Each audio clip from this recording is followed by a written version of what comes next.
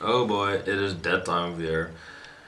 Yeah, guys, it is, well, it's not yet Christmas, but it is soon towards the holiday season.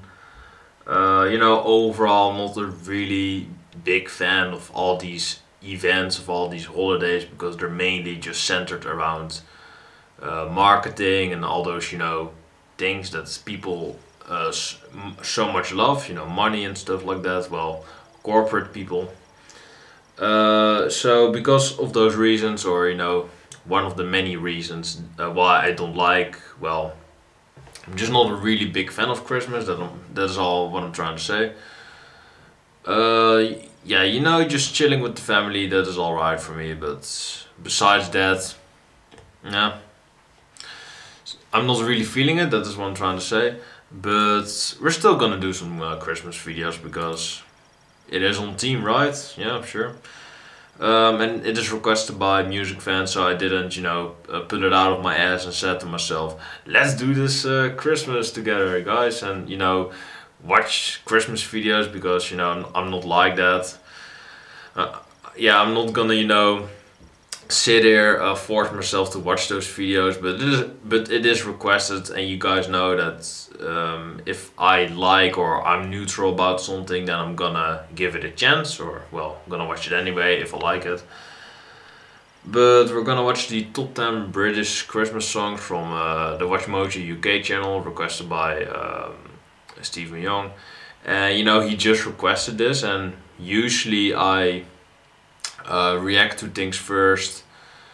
What is requested earlier, that is how it works. But I'm gonna, let this slip because it is Christmas, So it is on team, you know what I'm saying? So we're gonna do this first. So yeah, probably, you guys don't really care, so there we go. But yeah, we're gonna watch this video. It is a pretty new video. It's only 3 days old by the UK channel. So also a pretty thick accent. Yeah, let's just watch the video. The thumbnail is really freaky. I'm not sure who that is, but you can let me know. If you, of course, have have the decency to watch the thumbnail, but there we go.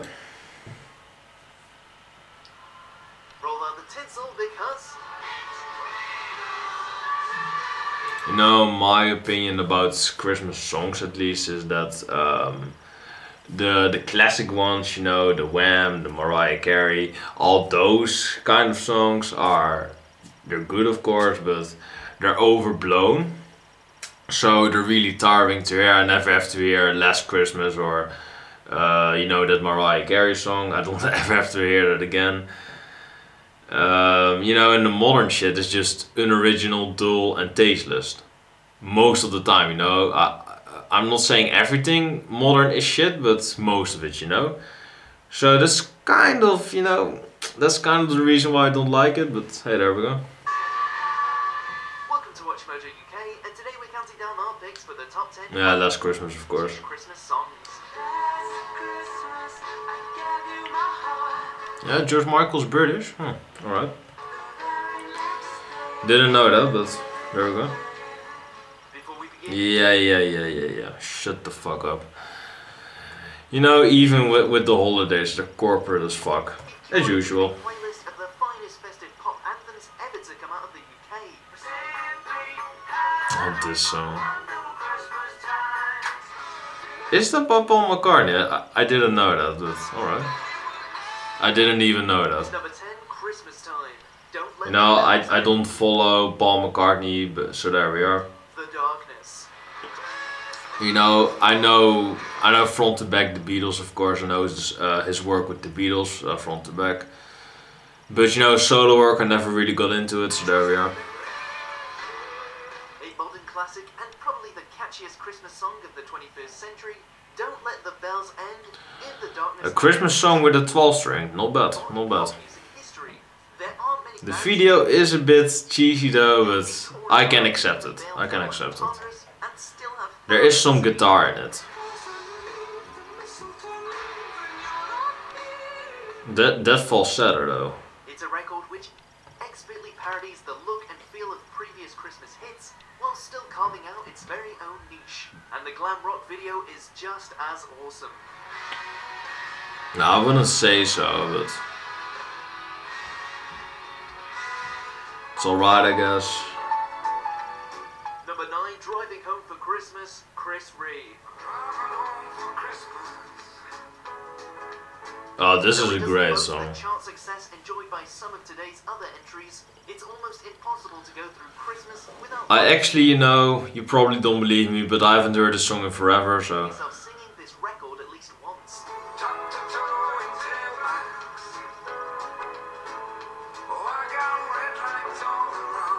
The seminal soundtrack. Oh, she has chemo, if you say it like that. That's kind of fucked up, but hey, there we go. Driving Home for Christmas resonates with almost everyone.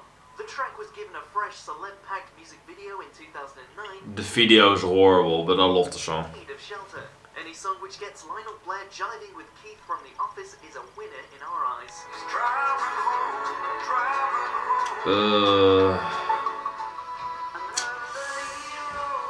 Chemo in your face, love it. Happy Xmas. War is over. The title's horrible. Lennon and Yoko. Oh, of course, of course.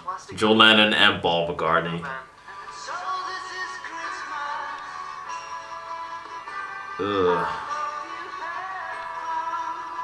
Released at the height of John and Yoko's political activism. Yeah. That is one reason why I'm not a fan of Yoko Ono. Well, John Lennon, of course, but you know, I do like John Lennon, but when he goes political, just shut the fuck up, man.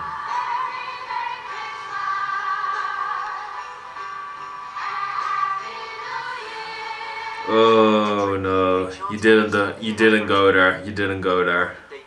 It has since become a seasonal standard with an iconic opening line and enduring lyrics. War is over encourages everyone to challenge the status quo and to strive for a fairer world. You know, going to third world countries to gain, you know, marketing and to prove your point on Christmas time, you know, I kind of get that, you know, you want to help the kids as well, you know, feel like they're having a home like a Christmas too. But they don't know, you know, that holiday because they never grew up with it. And, you know, you're kind of doing it because of this. I mean, admit it.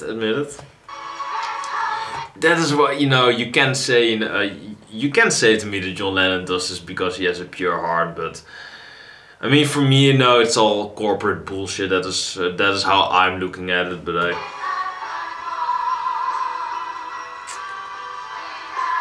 at least I think that, you know, I'm not saying it's true. Number 7, Stay Another Day, East 17. That name is horrible. Alright, we have a compass here. And, you know, we have a 1 in 4 chance that we have one of these names, you know. So maybe north, east, southwest, you know. Oh, alright, we're gonna name ourselves East. Now, what number am I taking? Well, I'm 17, so yeah, 17, right? Horrible name. That is what I'm trying to tell with that. Fucking hell. Relatively rare example of a Christmas classic which How to be a lazy fuck. Do what I just said. Fucking hell. Christmas number 1 spot in 1994. East 17. What does that even mean?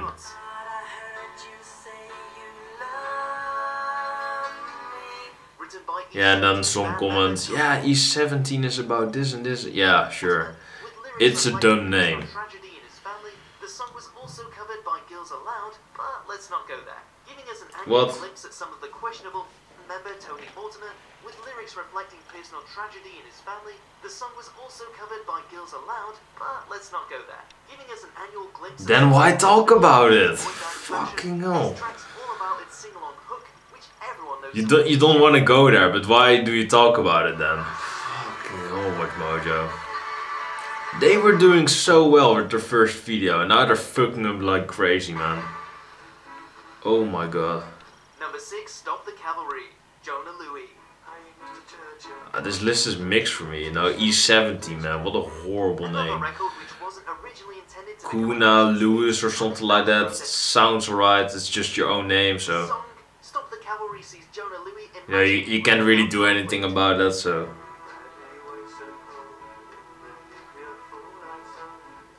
I can barely hear him. It reached number 3 in the UK charts, kept off the top spot only by 2 re-released John Lennon tracks. Oh, up yours, up yours.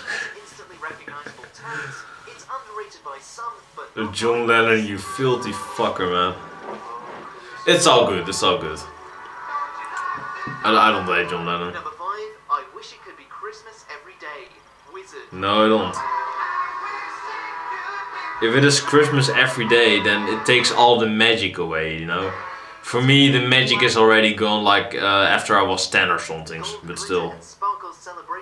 No, after everything became reality to me, then it's then it lost to me. Takes the lead for a joyous jaunt through all things Christmas, backed up by his flamboyantly dressed band and a choir of school kids.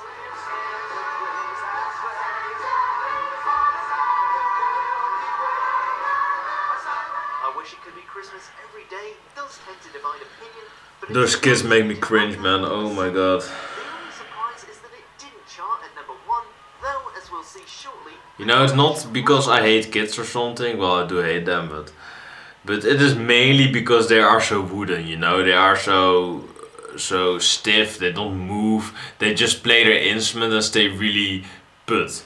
They're not really comfortable in the music video. You can really see that. Or they're just dumb as fuck, or both. I'm not a Kids fan. I'm not a Kids fan. Yeah, that's Christmas, of course. Number 4, last I actually thought that this was fucking hell, that this was gonna be number 1, but it isn't so. Wham is great, man. You know, it's so overblown for me, but I love Wham. Time for a change in mood as Wham gets romantic with one of the most successful Christmas singles of all time. Yep. Last Christmas tells a tender tale of love and heartbreak, brought to light through its will. It is so sad as well, because last Christmas George Michael passed away. Fucking hell, man. That's ironic as hell, but it's so sad.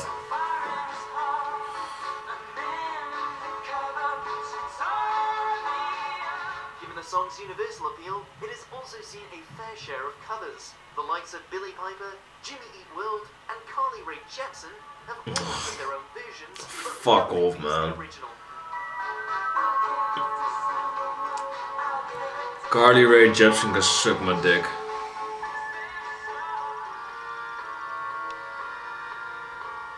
Number 3, Merry Xmas Everybody, Slade. Yeah, that's still alright, Slade. 1973 was a good year for Christmas music. We've already heard from Wizzard. Yeah, if you- Slade scored the coveted number 1 spot. If you even can do the effort to spell Christ in Mus, then you're a lazy fucker.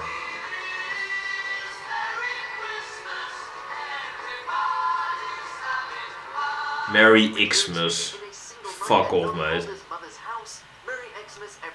Ah, the ominous, no, don't bitch about that. But guys, it's so lazy. Some estimates say that the record bags around $500,000 in royalties every single year. Ah, nobody cares. It's not Christmas until this song is on your speakers. I mean, Slade is genius, right? Because he has created a Christmas powerhouse that everybody is gonna play every year because, you know, dumb fuckers. And he's gonna make a shitload of money off of that because Slade. Genius motherfucker.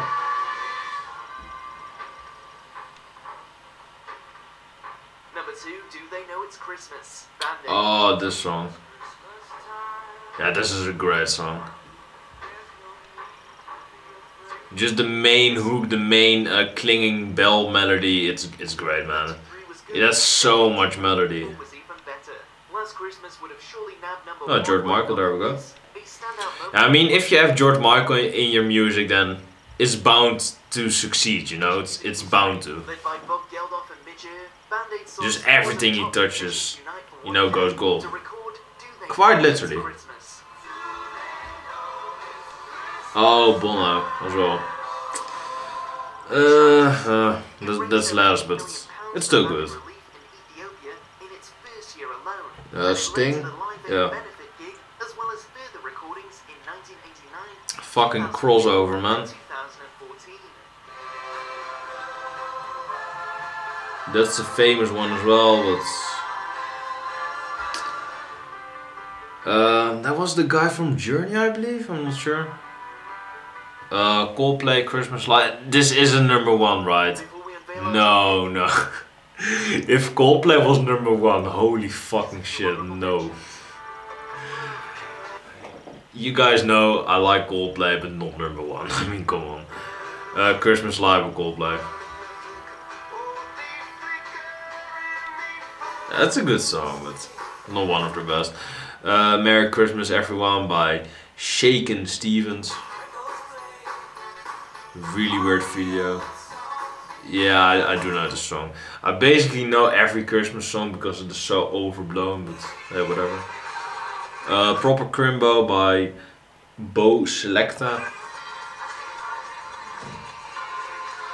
Never heard this before, and I'm not, you know, I'm actually really glad. Number 1, Fairytale of New York. The Pogues featuring Kirsty MacColl.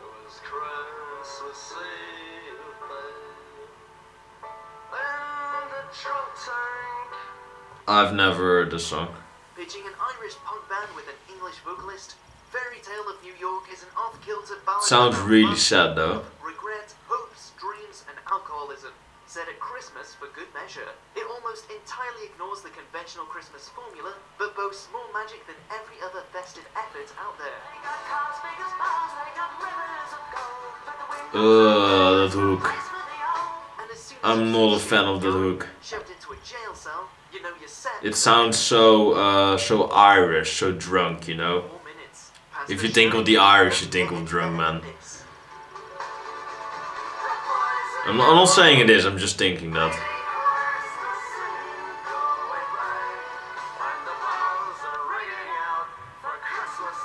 I'm not a fan of this.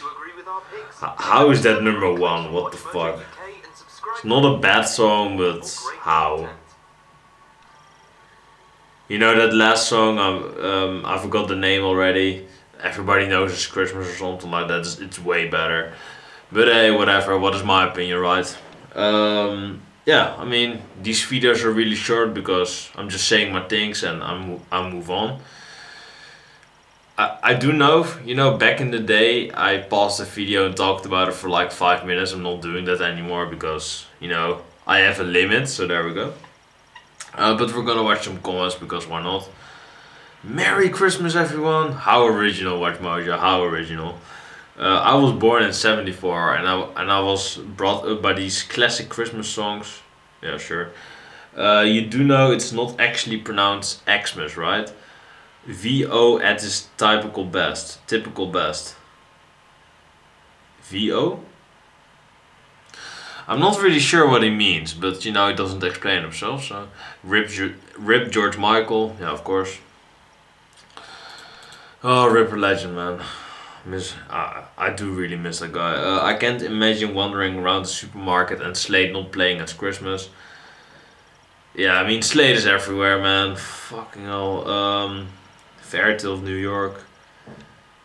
I'm so glad to put the Pogues as number one. Nothing can top Fairytale of New York. I'm just not a fan, man. I'm just not a fan of that song. But hey, whatever. But hey guys, the comments aren't really interesting, so there we go. You know, the top comment just very Xmas or something like that. So no.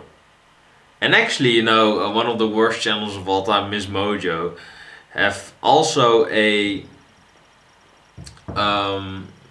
video, or you know, they've made a top 10 best Christmas themed music videos, and they have Lonely Island on the thumbnail, but they have Dick in the Box on the thumbnail. You guys know that ain't a Christmas song, right? The only thing that is related to Christmas is, you know, the present, but that doesn't necessarily mean that it is Christmas. But hey, whatever. MacColl, man, not even doing research about that, man. MacColl, man. I'm not even gonna watch that video. I'm not ever going to touch MacColl again, so I don't know why I bring that up. why I did bring that up, but hey, it was right in front of my face, so sure, let's talk about it. But that was the video, guys. I'm not really a big fan of Christmas, but hey, whatever. I still have 4 more videos that are requested and are Christmas theme related, so we're gonna do them.